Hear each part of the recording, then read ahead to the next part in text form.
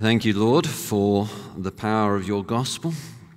Thank you, Lord, that through that power, you have gathered to yourself a people.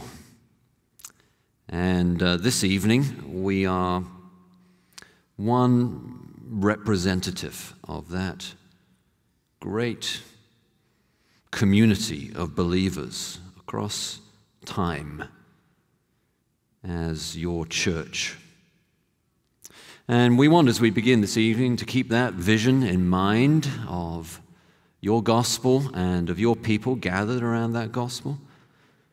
We pray, Lord, that this evening would be something that encourages everyone. And we pray, Lord, that there'll be nothing said in this slightly less formal environment of questions and answers.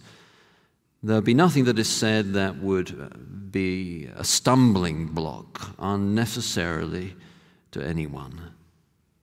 We pray, Lord, that your name would be honored, and we don't ask that lightly as your people here in Wheaton at College Church. It is our desire, above all, not that you would make us look good or make our programs look good, or make our efforts look good. But most of all, Lord, and above all, we want you to be honored.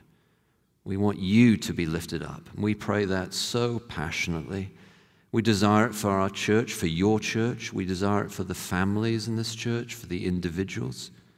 At every stage of life, from the cradle to the grave, may we be a church that so rejoices in you that people look and say, their God must be great.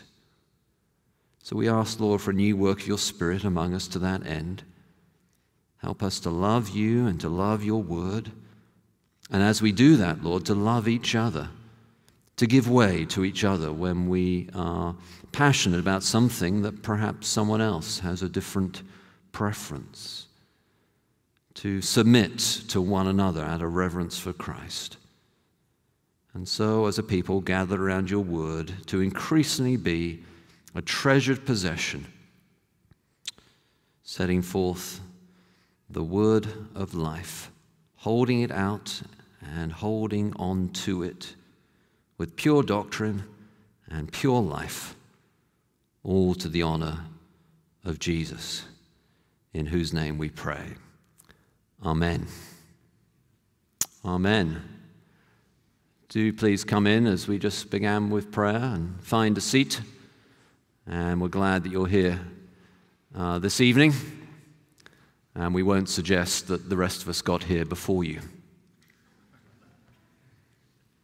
So welcome, friends. Come on in. And as last time, I will just set some of the ground rules, if you like. This is not our typical evening service.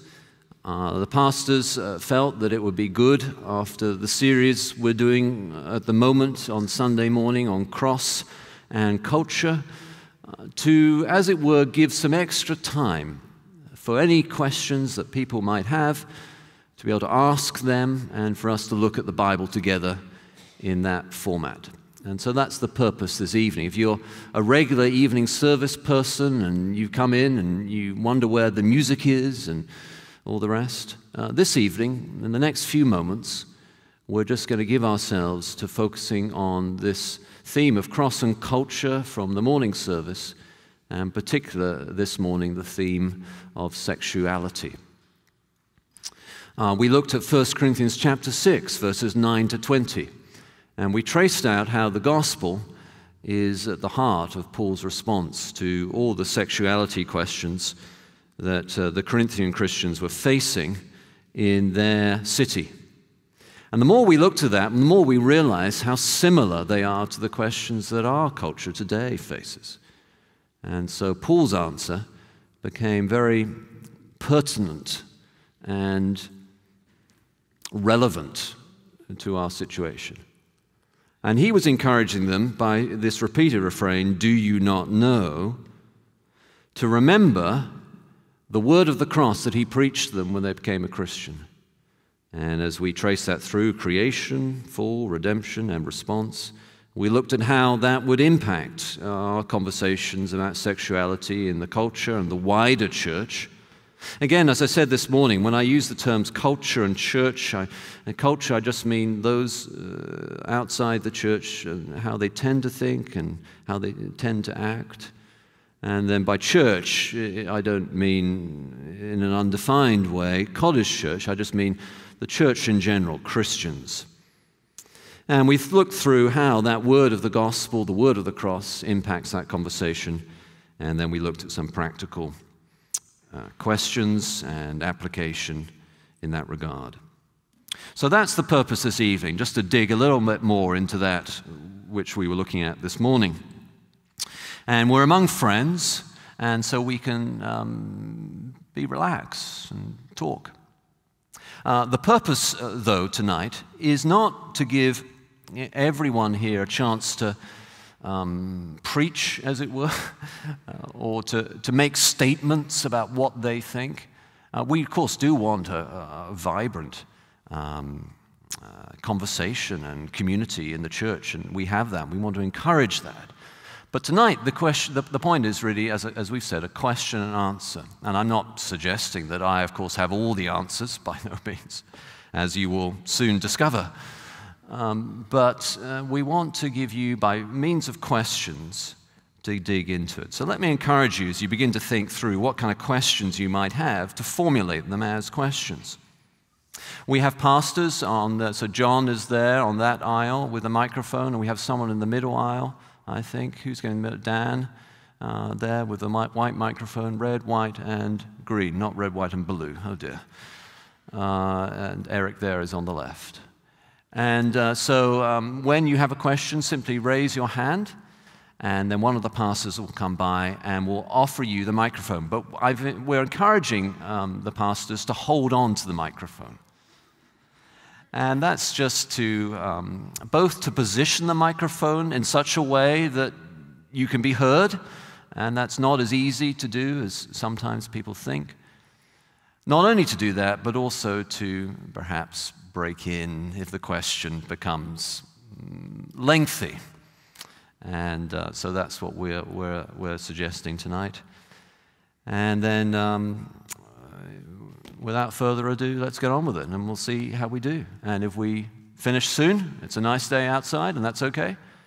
But we're going to not go much longer than about 7 o'clock, as per usual. So I will do my best to make sure we have the questions in order.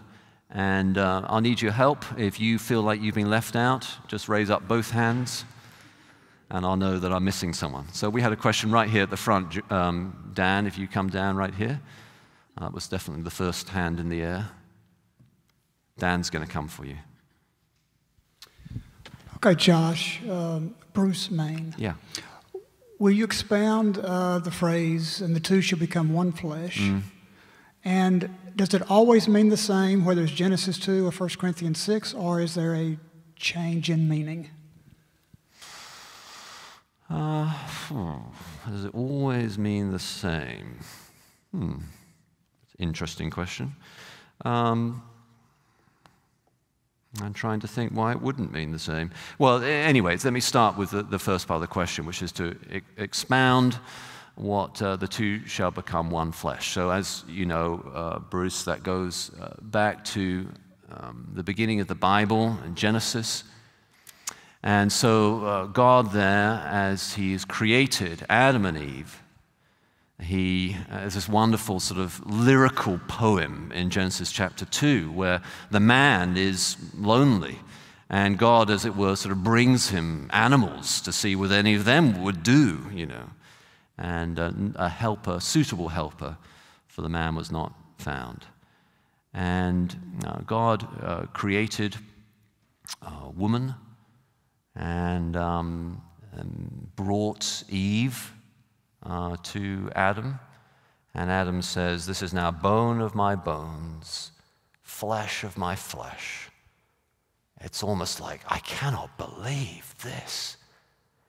And so there's this beautiful union where the two shall become one flesh. Now, obviously, that's talking about the physical union, of the intimacy of sex within marriage. But there are other aspects to it too. That physical union represents a union of soul, a commitment. I've always loved how Matthew Henry in his commentary talks about it. He says, and I'll paraphrase, I won't get it exactly right, but he says that woman was taken out of man's rib, not out of his head, nor out of his feet, out of underneath his arm, as it were, close to his heart, that he might be cherished, she might be cherished by him and cared for by him. So there's this beautiful, not just physical union, but emotional connectivity, soul connectivity. And of course, in the whole trajectory of Scripture, and which may come to the second point that you're talking about there, that marriage then takes on, as Paul looks back on it, and I always interpret the Song of Songs through this lens, Ephesians 5, as Paul looks back on Genesis, he says, well, actually, this is a profound mystery, marriage, but what I'm talking about is Christ and the church. So what I think that means is that marriage, and the union which is within marriage, is intended to be a sermon. So a mystery is a technical word, that which was hidden, but is now revealed in Christ. So married people in their union now have the opportunity to, by how they interact, to preach the message of Christ's love and of the church's submission to that love. And as it were, redeem both those concepts that are so ruined in our culture. So there is a beautiful dance of marriage that speaks of far more than merely romantic love, but actually speaks of the very nature of the gospel of Jesus Christ. And in 1 Corinthians 6, I think what so horrifies Paul is that do you not know that they haven't realized by some of the slogans that were around in the day that they were so trivializing this theology of union that I've just begun to talk about, that with prostitution. And if they only could realize the preciousness of sex. I mean, there are many things to say about sex. One of them is our culture talks too much about sex. You know, I remember when I was an undergraduate, as you know, I was educated in a very secular environment. And I had a lot of friends there who would say, our problem is we don't talk enough about sex. And I would say to them, no, our problem is we talk far too much about sex, you know. And I think there's some truth to that. We live in a highly sexualized environment. But on the other hand, there's another aspect to it, which is part of our problem is we have too low a view of sex. In the Bible, it's ultimately about the wedding banquet of the bride of Christ. And so actually marriage is really about that, which makes it such a glorious opportunity, and because we're fallen so hard. Anyway, those are some thoughts, Bruce.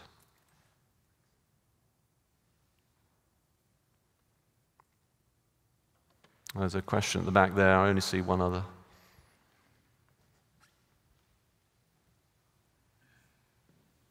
Hi, I'm Catherine Lyon, and I have a Catherine. question of how to answer someone's questions. So my husband and I had an opportunity to travel this summer in Europe, and we found ourselves sitting across a couple on a train ride for several hours who proceeded to tell us a heartbreaking story of how their son is in the process of becoming a woman and how that's affected their family. And so we talked a lot about a lot of things. I heard terms and concepts that I hadn't really heard before, and it was really confusing, overwhelming in all the options that there are and how people identify themselves, how they orient themselves, and then their gender identified at birth. So I found myself, hearing, in the beginning, God created the heaven and the earth, and, God created, but how does that, just so interfacing with all these, what the world is sort of redefining as truth.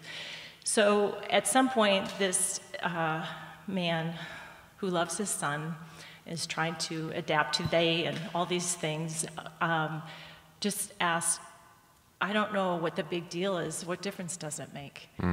And so in my mind, I'm thinking through all the options, so trying to help them know that I'm not afraid, or I love them, or I'm not homophobic as far as I know, but I don't want to be judgmental or harsh, but know that it does make a difference. Do I go political? Do I go spiritual? Do I talk about sin? So my question is, when you talk to people, how do you answer that question in a cogent, succinct, loving way? How do you say or describe or tell why it matters? Yeah. What difference does it make? Yeah, thank you, Catherine. That sounds like a very... First of all, I commend you for having that conversation. Obviously, whoever that was felt free to talk with you, and that's a wonderful posture to have. And also, thank you for bringing that important question into clarity for us. So I have, I guess, a sort of initial thought, and then a categorization thought, okay? So the initial thought would be, again, I'm just impressed by the way you characterize your conversation, because I think it's easy, whether it's this or something else. And in 20 years, it'll be something else, right? And 20 years ago, it was something else. And if you were living in Iran, it would be something else. But it's easy when, as a Christian, we meet a behavior or an attitude that feels like it's diametrically opposed to what we believe, to either run away or to react with fear or anger, or abandon the truth that we hold on to. And of course, the right thing as a Christian to do is to love the person and figure out how to express the truth of what we believe to that person. And that's a difficult thing to do, but I'm just glad to hear of that ethos that you represented there, so thank you. So that was the sort of initial thought. The categorization thought was having, and by the way, can you hear, am I being quiet enough, being loud enough? Yeah, okay. Having sort of set that initial thought in place, then in the conversation, I will want to discern what kind of person am I dealing with. Now, I don't mean that psychologically or by a personality test. I actually mean that spiritually. So my approach to a non-Christian on this issue would be not entirely different to a Christian, but significantly different. And if someone is a Christian, my approach to someone who's in a Bible-teaching church like College Church, where I would assume that they had a reasonably coherent biblical worldview, will be different than if I was approaching someone who maybe is a real Christian, perhaps goes to a church that doesn't teach the Bible. And so there'd be subcategories there, but initially it'd be, is this person a real, regenerate Christian or not? And if they're not a regenerate Christian, that would be, I would actually start, so it's one thing to talk to the parents, it's another thing to talk to the child. So if we assume we're talking to the child first, I would start, it sounds simplistic, but I'm just going to say it and then tell you a story, okay? I would start with Jesus. I'm just convinced, biblically and experientially, that's the right place to start. I'll just tell you a story. So there's a woman who was a Yale undergraduate, and she was in a lesbian relationship, and her mother was in a lesbian relationship. She got to know some Christians. They did not talk to her about her lesbianism. That wasn't where they started. They talked to her about Jesus. And they befriended her. And before too long, she decided she wanted to find out more about Jesus.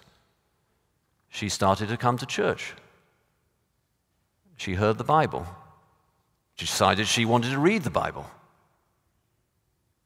She decided Jesus was an amazing person. She decided she wanted to follow Jesus. She read the Bible more. She realized Jesus called her to a lifestyle that she was not following. She gave up her lesbian lifestyle. Years later, she's married. In fact, she now has a ministry on this very issue. So I do think it's important. Martin Lloyd, one of the influences for me, as you probably picked up, is a man called Martin Lloyd-Jones, a great Welsh preacher. Lloyd-Jones would sometimes say, and he would bristle, so he was a little more prophetic than I probably am. So he would sometimes say, it is heresy to ask a non-Christian to behave like a Christian. So you've got to first start with Jesus and then lead some to Jesus, and then when now you go to the other category. So when we're not a Christian, it is not possible not to sin. When we become a Christian, we receive God's Spirit, now it is possible not to sin, which doesn't mean we won't sin. He who says he has no sin deceives himself and the truth is not in him. But it does mean we can be called to obedience, and we must obey because we have the power to obey, because we have God's Spirit. We're a new creation. And then in heaven one day, mercifully, praise God, there'll be a moment, a time, an eternity when now it is not possible to sin. But in this in-between stage, for the Christian, we call them to a lifestyle of obedience. And then if that's a Christian, then I walk through the creation, fall, redemption, response. It would take time. I'd look through the Bible, and then we'd lead to a lifestyle. On that particular issue, transgender, I would inevitably bring in, and this is why there is overlap between the two categories, at some point I bring in just some of the raw data, which I did a lot of research on over the summer. So the amount of people who are intersex or hermaphrodite, a real condition, different kinds of it, that is born with both gender body parts, is actually very small. It doesn't sound like it's very small. If you read this literature right now, it sounds like it's quite a lot of people, but it's actually 0.018%, which doesn't mean it's no one. These are real people, but it does mean it's really small. The transgender issue, what I'm feeling like I'm a man trapped in a woman's body or vice versa. There are people who truly struggle with this. This is real people. We must love these people. But data helps. So Paul McHugh, who I don't know what his faith is, has, just in terms of the data, distinguished professor at Johns Hopkins University, says that the data is pretty clear that surgical intervention on this doesn't help. So in other words, someone has the surgical intervention and they still feel disappointed, alienated. So in other words, you're dealing with something deeper, more spiritual, and then you come back to the gospel. Does that help? It's a tricky situation, but I would start from the position you did and then categorize and then go in slightly different directions depending on which category they're in. Okay? Sorry, my answers are long, but these are such big questions that each one is like a mini sermon, so I hope that's all right. There's a question right at the back there, and I can't quite see who it is. There's a gentleman there. Thanks, Eric. I'm sorry, it's remarkably hard to actually see people's faces from the front. You'll find out one day because of the lights. Well, I talked last week, and so if there was somebody else, I wanted to make sure that I didn't hog the microphone, so... I think you're all right. We'll tell you if you hog the microphone. Well, first of all, I wanted to say that, and I'm not patronizing you on this, you had a marvelous sermon this morning. Oh, thank you. And that sermon, if I understand correctly, might have been considered illegal in Canada. What I wanted to ask you was, if you were preaching in Canada, how would you deal with this? You know, I've been thinking about that. I was up in Canada this summer, preaching at a Bible camp up there. It's a Bible conference center, a wonderful Bible conference center with a godly man there who, anyway, you don't want to know all about that, but it's a good place, right? And he's doing a great job, and he's bringing in people to teach the Bible, and they're really being revived, I think. And so it's a great experience. And I got some of these questions there afterwards. I mean, I was just teaching the Bible, but it's a real issue for people in Canada, and I think you're absolutely right. And, so to answer your question, would I say anything differently? I don't think so. I do think that as a pastor, our responsibility, obviously, as Jesus says, we need to be as innocent as doves and as canny as snakes. You know that phrase? In other words, we're not always looking for a fight. There are times when it's just wiser to, Daniel and Joseph, they had to find many different ways to live within a pagan environment. And we need to be wise.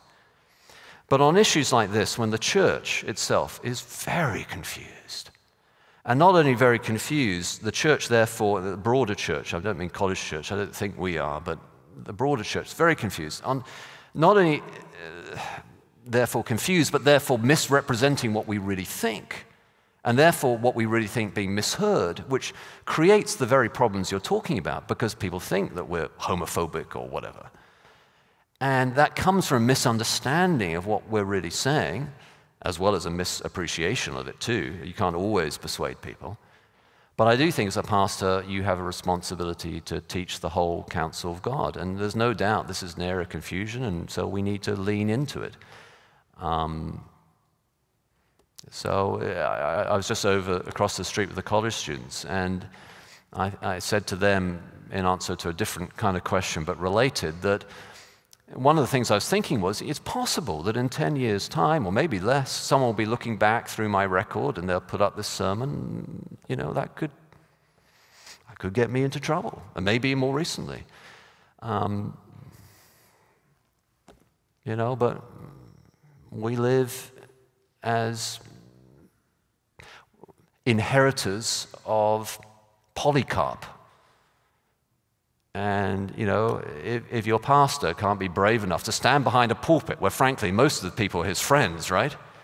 And speak about stuff and clarify things that, people like you are going, thank goodness someone has clarified. If I can't be that bold, how can I possibly ask a business Christian leader to walk for Christ as salt and light in this world? I can't. So I have to teach on it. So I did think about those things, but wise, careful, loving, nuanced, but you still teach the truth. Thank you.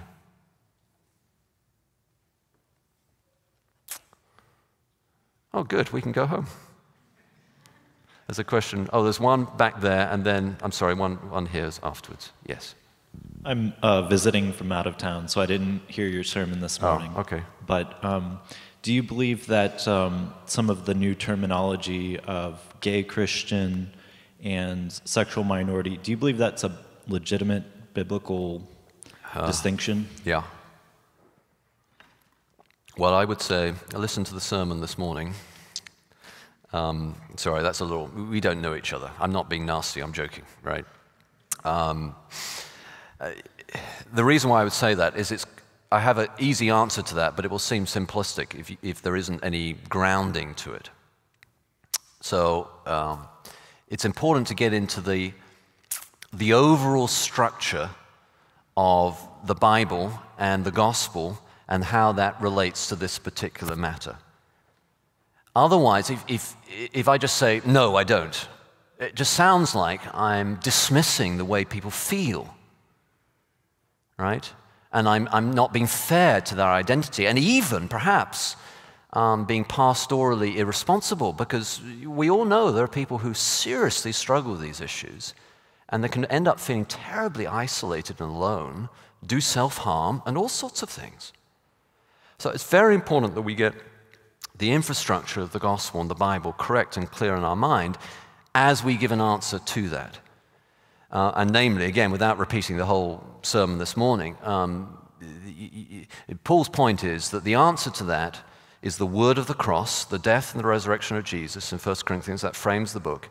Then in between the book, you have his flee from sexual immorality and flee from idolatry. He's writing Romans from the same city that Corinth, and in Romans he talks about sexual morality as a fruit of idolatry, probably has the same frame in his mind, though in Corinthians he's more practical, flee from sexual immorality, flee from idolatry.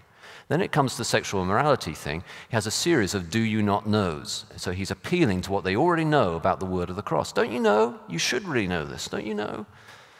And in particular, okay, so we get that clear. It comes out of the word of the cross. Well, then what does that mean? Well, then you walk through the word of the cross. Creation, fall, redemption, response. Creation, male and female, is rooted isn't an accidental part of God's creation, but is heaven and earth, male and female, the wedding banquet at the end. This is not accidental. This is theological. This is even evangelistic creation. Then you get to fall.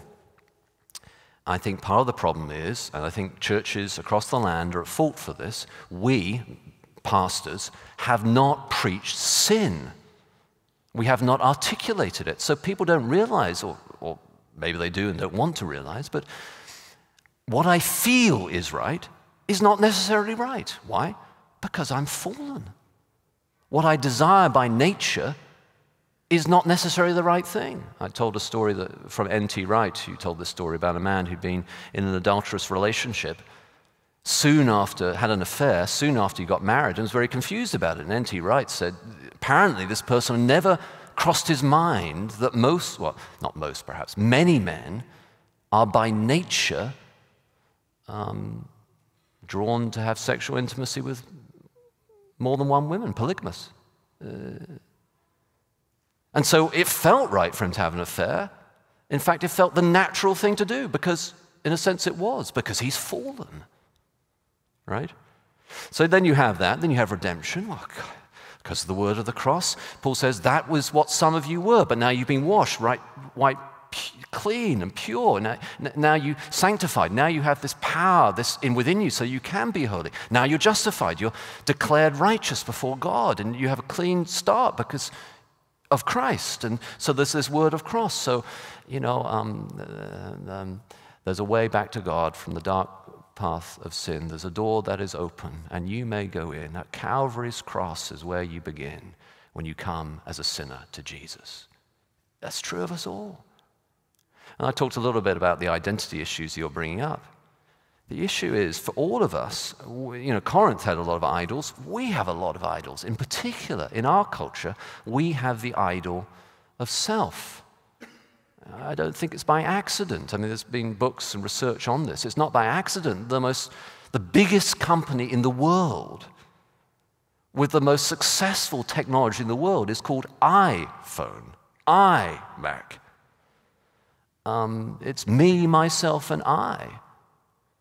And so we're identified by who I am, trying to discover myself. That's not the Christian goal at all. The Christian goal is to not be yourself, it's to be like Jesus.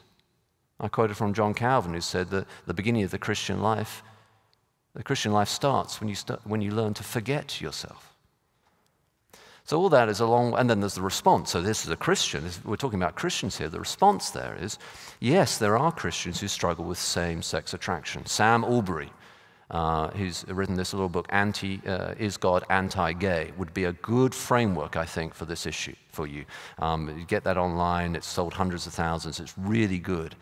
Yes, and he's someone who struggles with same-sex attraction, but he lives a celibate lifestyle. And it's good, and he rejoices in it. And so what are the options then open for someone who's a Christian who struggles with this? Well, as Paul goes on in 1 Corinthians 7, right after that passage, the options are either singleness, like Paul and Jesus, or marriage between a man and a woman. Sounds very hard. But then we need to rediscover and reclaim this vision of the celibate lifestyle. Not that everyone who's single is in any way struggling with same-sex attraction, but that's a legitimate, and not illegitimate, a good calling, and is a place of blessing. And so, that's a long way to say no, but I hope you understand that it's important we get the framework. Okay. There was a question right here. With a British accent, I sound much smarter. Well, you're kind.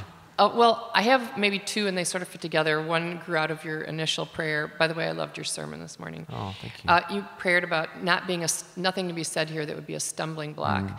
So, but, you know, for those of us who engage in the world on these topics, everything is a stumbling block. If someone were to say directly, well, do you think homosexual activity is wrong? And you were to say, and you didn't have time to do as gracious and comprehensive as you did, and you were to say yes, that is a stumbling block, or they will tell you it's a stumbling block. And then that gets to, that's sort of an addition. What I wanted to ask about, there was some years ago, Leon Podol's had an article in Christianity Today, or Touchstone magazine, I think it was, about anger in the church. And his argument, which I think is valid, is that there are some things about which we should feel angry. Now, what we do with that, you know, obviously you can sin with that. And I was wondering what you think about that, because, and I was glad you touched on the whole trans movement, because I feel like the church, when we're doing double mastectomies on 13-year-old girls and chemically sterilizing 15-year-olds, that we should feel angry about that. Yeah, I understand. So I was just wondering if you could address So in other words, stumbling block. So I was using it in a kind of technical way when I was praying earlier. So, you know, Jesus talks about that nothing, offenses are bound to come, but you don't want to be the person who causes that stumbling block or offense. It's the same kind of, it's a scandalon, same root idea, an offense, a stumbling block. And Paul talks about no stumbling block but the gospel of Jesus Christ. That is a stumbling block.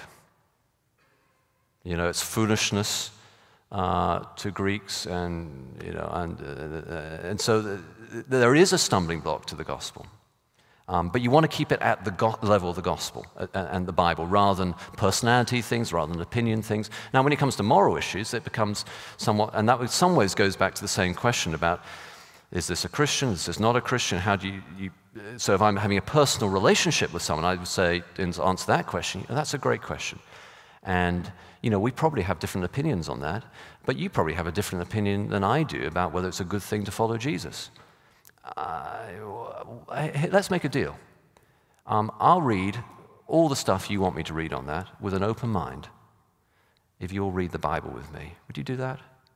Something like, so in other words, you open the conversation rather than, you know, immediately, they know where you stand, but you're not immediately on the attack. That's the kind of thing I would do with someone like that at a personal level.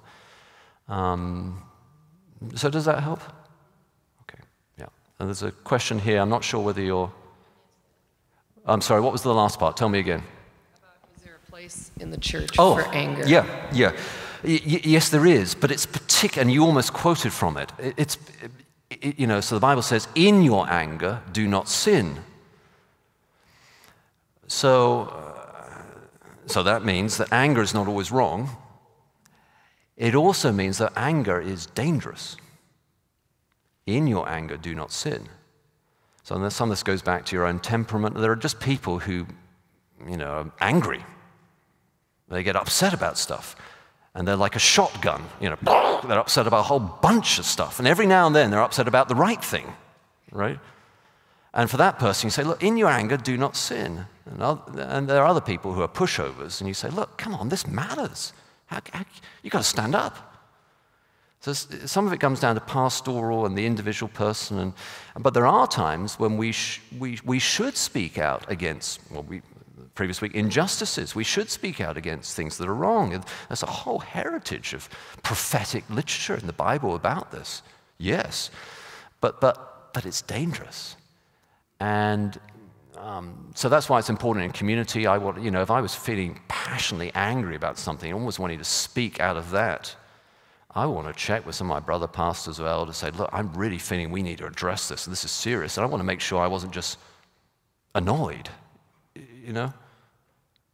So there is a place for it, but it's almost like a dangerous virtue, righteous anger, a dangerous virtue. So there was a question back here I pointed to, and then I think there's one down the front.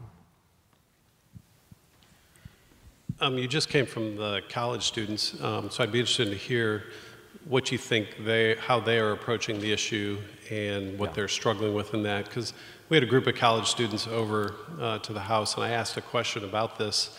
And one of the responses was, why is your generation so concerned about gender?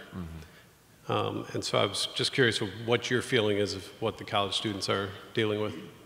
I work with Ben Panner, Pastor Panner's doing a great job. There's probably, I don't know, 100 or so college students over there. Place is packed, vibrant atmosphere, happy, and all the questions were friendly.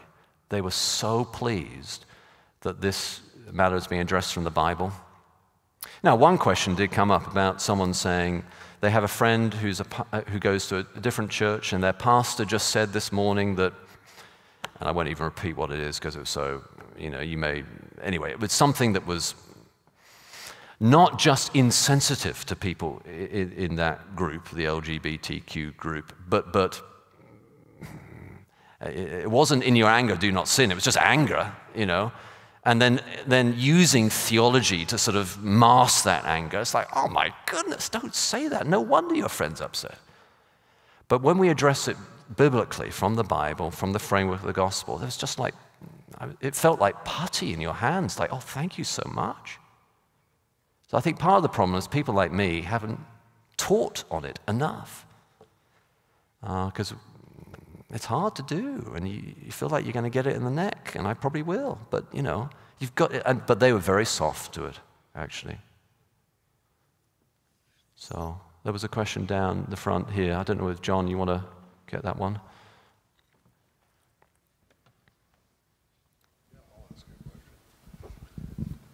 I wasn't going to do this, but because I'm kind of embarrassed about thinking about this.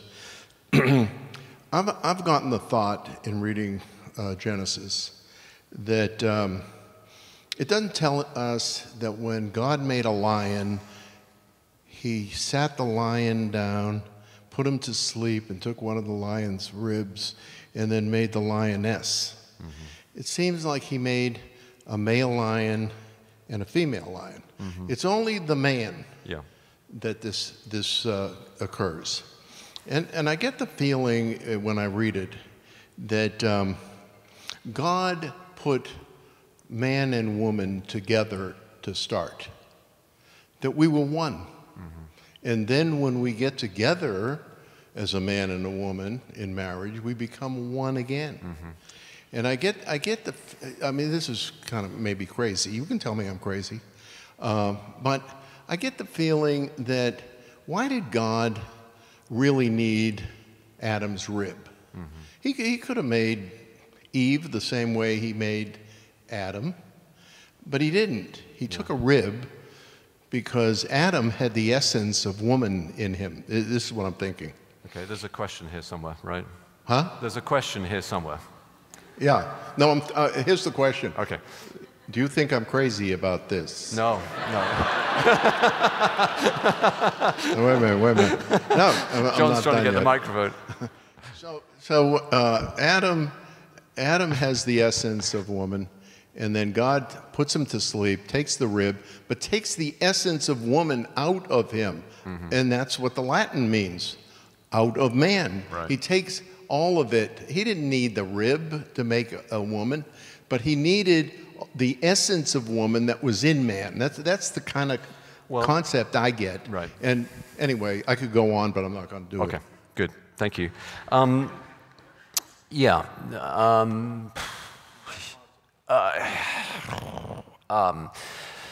So, where I think I can land with you is in Genesis chapter 1, that male and female are both made in the image of God.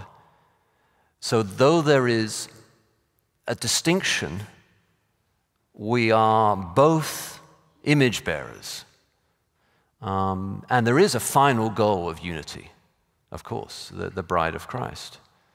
But the idea of the kind of,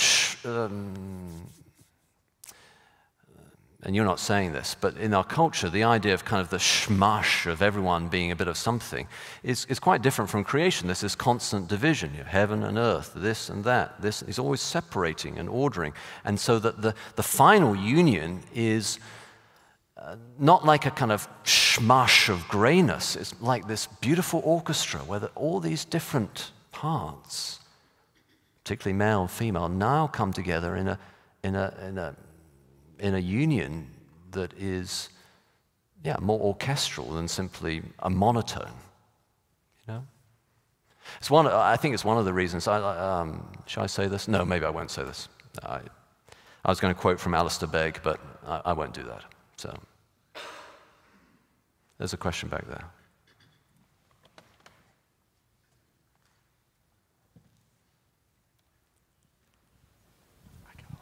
All right. He's going to hold the mic. I'm not going to talk that long. My question has a bunch of different facets, so I'll try to be succinct. It seems like in the church, just historically, there have been certain sins that have been treated with more fervency than others through the ages. Mm-hmm.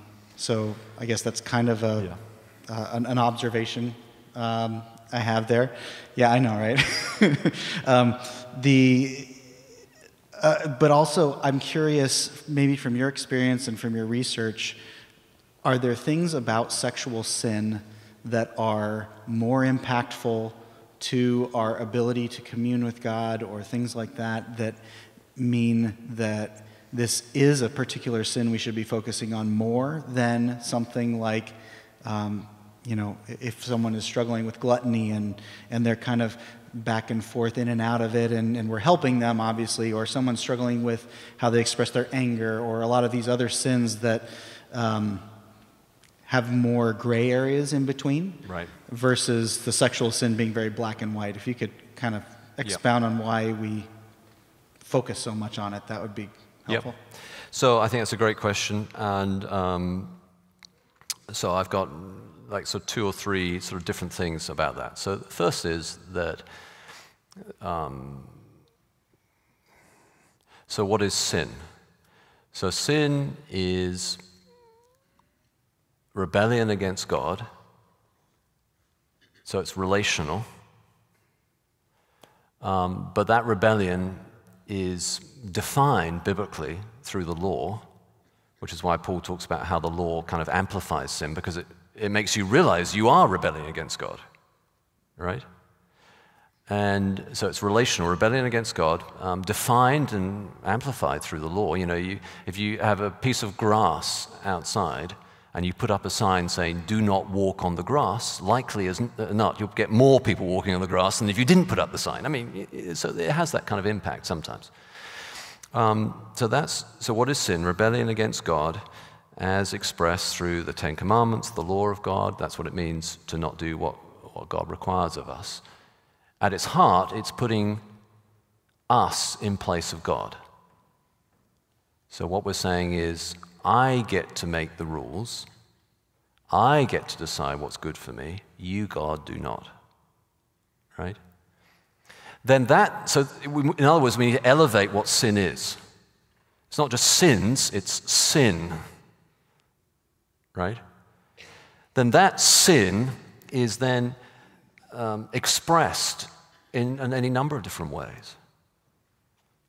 And Paul listed some of them this morning. That, there was sexual immorality for sure in the text, but there was also reviling, gossip.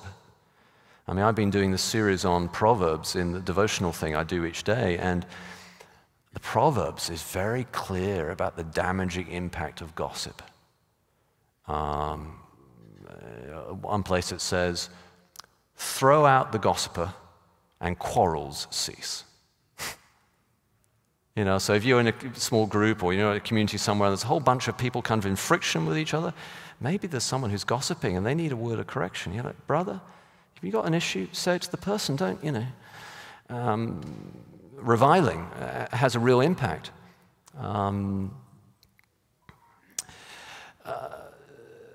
So that leads to a kind of all sin is sin thing.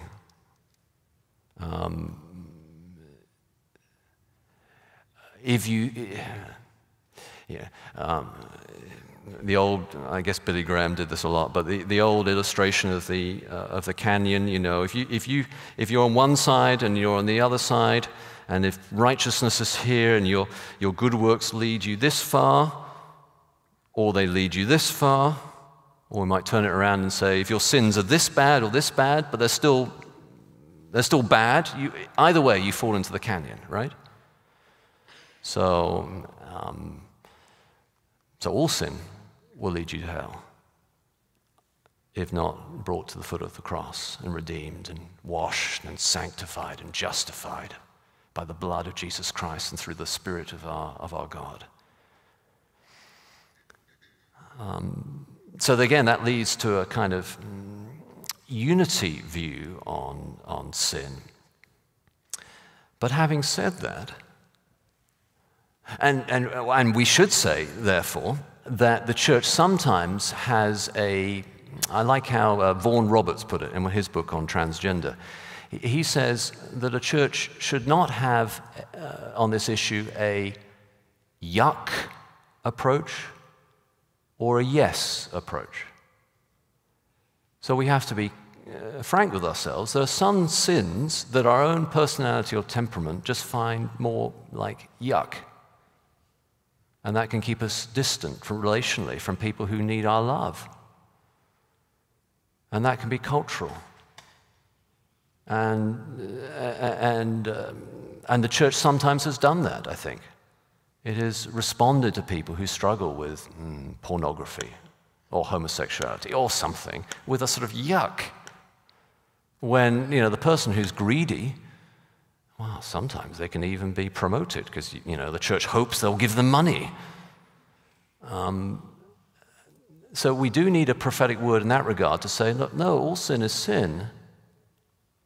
Having said that, there is no doubt that some sins have worse ramifications. I mean, surely this is the case. I mean, take the most extreme example. Is the person in 1940s Germany who kind of goes along with Nazism, doesn't do what he should have done, and never speaks out and does what he says, yes, sir, in the wrong? Yeah, I think so. Is his sin as bad as Hitler? No, I don't think so. So some sins do have a worse impact. Some sins have a worse impact on yourself, which is what Paul was talking about here. It's sinning against the body. That sexual sin does have, because of the very nature of its intimacy, it does have a worse impact on yourself, on your body, than other sins. But not irredeemable. This is such for some of you. And sometimes, and I may be talking to people here tonight who struggle with some of these things. Sometimes God can use that very sin, when repented of, to become a place, a testimony in a church like this. Actually, I was there once. And then I got into God's word. I looked at 1 Corinthians 6. I realized there was power in the gospel to change my life, and now I no longer am. And that becomes a glorious testimony. Yeah, still struggling, still in community about it, still fighting, but following Jesus. And one day I'll be in a place where it's not possible for me to sin. So we need to, and again, I'm probably over-nuancing it, but I think it's important we do. Otherwise we become, feels like we're kicking certain kinds of people, not other kinds of people, which is not good. We've probably got time for, what is the time? Maybe just a couple more, depending on how long I go. We've got one on the back and then one down the front. Thank you. Anita White.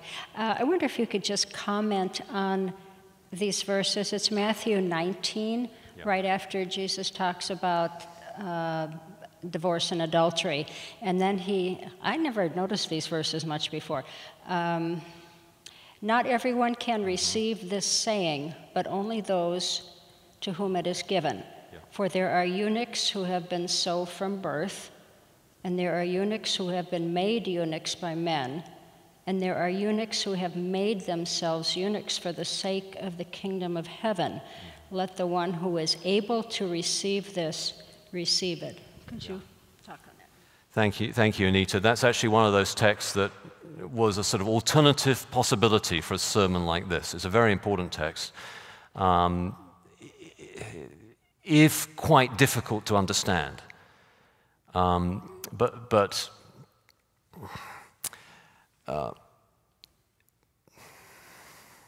So in the passage, Jesus has just defined marriage, and then he's elevated marriage to such an extent that the disciples say, well, if that's what marriage is, it's better not to marry. And then he says, well, this is, for those who can receive it, this is, but there are people who are eunuchs. Some have been made that way, some by choice. And so what Jesus is talking to there is obviously this, so you've got creation, fall, redemption, response, the area of the fall. So there are people who have different kinds of physical struggles in this area, physical issues in this area. There are people who make choices in this area. So traditionally that's interpreted as those who decide singleness, gift of singleness. I decide I'm going to follow Jesus. I'm going to cut off, as it were, that part of my life. And then that's why Paul later talks about it being a gift. He says those who can receive it, but not everyone has that gift. So it fits pretty much with the same framework of creation. Yeah, this is elevating the gift of marriage. Fall, but there are these issues. But because of the redemptive power of Christ, there are people who choose the gift of singleness, and that, if that is you, is to be celebrated. Does that help? Anita, I think, is smiling at me. I'm not sure. That's okay. Okay, right. I passed. Good. I'm going to attempt one of those English accents. So I say I'm very smart. By definition, Christians are against pretty much everything. And that may be justified in many senses. But it is the antidote to that we need to rediscover the character of God, who God is. So rather than get embroiled in, there'll always be something. Yeah. Should we be rediscovering who God is and maybe starting from there a little more often? Yeah, I think that's a great observation. I think it's true. Absolutely. Yeah, we need to keep the character of God, the nature of the gospel. So we never want to be known as a church. What we want to be known for as a church is who Jesus is, who God is, what the message is. That's what we want to be known for. And that's why this kind of sermon is not a regular sermon, because we don't want it to be our main diet. On the other hand, I do think there are times when we need to clarify what we think about these things. But when we clarify, we need to clarify in such a way that puts the word of the cross back at the heart of it. But I think you're absolutely right. There will be something else in 10, 15 years. And we've got to be the people who have this message. And I think Tim Keller is brilliant on this. He says, in various ways, he says, what you want is to people to think, I wish that were true. I wish that was true. In other words, you articulate who God is and his love and the gospel in such a winsome way that someone's thinking, I wish that was true. And then they'll come along and find out it is true. And then, again, that goes back to the clarification, is someone in a Christian or not? Because you want to first lead someone to Jesus, and then when they discover Jesus, then figure out what the ramifications are for sexual, money, the way you spend your time, your calling, all these different things. Not that they're all actually equal in their ramifications or effect, but they all are equally implications of the same gospel and the character of God. So I agree with you. I think that's absolutely right. That's a good way to finish. I think we should stop. What is the time? 7:01. Shall we have mercy on the children's workers? Yes. All right. I'll be around if you want to chat anymore. I hope that's been encouraging. And as our brother reminds us, we want to stay focused on the gospel and the nature of God. So let me close with prayer, and then we'll move on. Thank you, Lord, so much. And we just want to bow before you and remember who you are, God of love, God of truth, holy God, beautiful beyond all comparison, the very source of life.